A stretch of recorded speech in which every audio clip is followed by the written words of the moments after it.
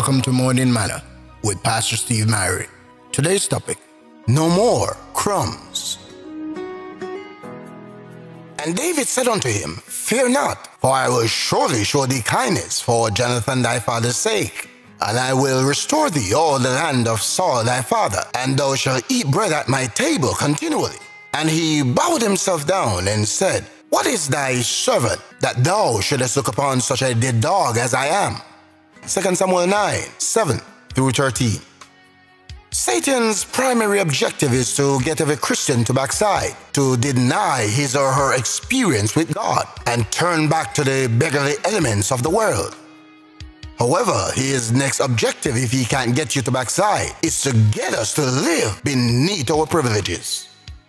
The Bible says, Nay, in all these things we are more than conquerors through him that loved us. But Satan wants to convince us that not only we are not conquerors, we can barely make it. We can't be happy because we are continually in a state of discouragement and barely making it. The Bible says, I've been young and now I'm old, and I've never seen the righteous forsaken, nor his seed begging bread. And yet the devil wants to convince us that we are going to go bankrupt, and that God has forgotten about us. You can't afford to pay tithes. You can't even pay your bills. God won't help you, so you better just live in depression. The Bible says he was wounded for our transgressions. He was bruised for our iniquities. The chastisement of our peace was upon him, and with his stripes we were healed. But the devil would want to convince you that not only are you not going to be healed, but this disease is going to destroy your body and your soul. That even though they've got royal blood flowing through their veins and they are royal descendants, he's got them so crippled that they're even afraid to approach the king. So while there's a banquet table spread for them, they're trying to survive on crumbs. While there's a place at the king's table, they're living in the house of nature, which means sold. They've been sold a bill of goods by the devil. They've been sold into captivity. They've sold their birthright. They're just living in a place that has one sign over the doorpost, and that says, sold. They've been sold a lie. There's a place at the king's table, but you've been sold a lie that all you have is crumbs.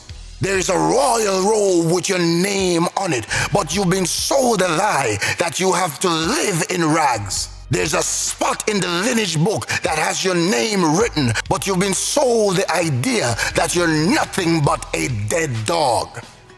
I say to you this morning, we need to move out of the lie that we've been sold and realize that God has so much more for us. There's a place at the king's table.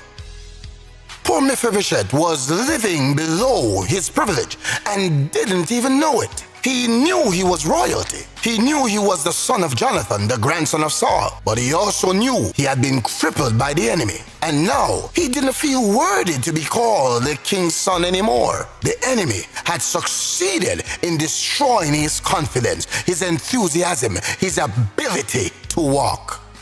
The enemy couldn't change his status, couldn't make him less of the king's grandson. But what the enemy succeeded in doing was to make him step down from his rightful place. The enemy can't take away anything from us, but he can convince us to walk away from our heritage. What am I trying to say? They've bought into the lie that they're too crippled, too bruised, too battered, too helpless to ever live in a place of victory. They've bought into the falsehood that God doesn't care about them. You don't need to live in that lie. You've been sold any longer. The king is calling for you. You don't need to stay in the house of deception trying to exist on crumbs any longer. The king is calling for you. It's time for us to stop living on crumbs. There's a banquet table spread in the king's house. Therefore, no more crumbs. The thought of the day.